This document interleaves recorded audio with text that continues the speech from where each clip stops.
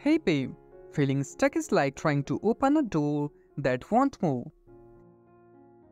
It's frustrating and makes you feel trapped. Right now, that's where I am. I'm in a tough situation, like a broken door I can't escape from. There's someone else involved, and our connection is strong, like the hinges on a door. We have built something together that feels impossible to let go of. And why? Because of our child. They are the reason we are still tied together. It's not that I don't want to leave. I have tried, but it's not easy. Just like fixing a broken door, our relationship isn't simple to mend or walk away from.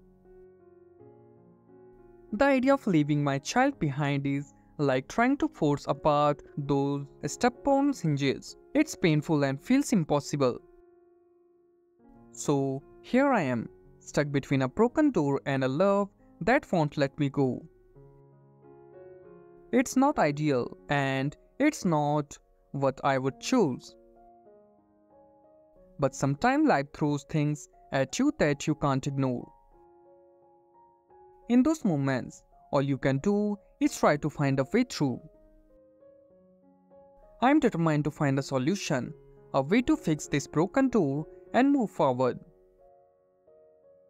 Because just like I can't abandon my child, I won't abandon hope that there's a way out of this mess. I will keep pushing, keep trying to find a way forward. Because when faced with a broken door, sometimes all you can do is roll up your sleeves and get to work.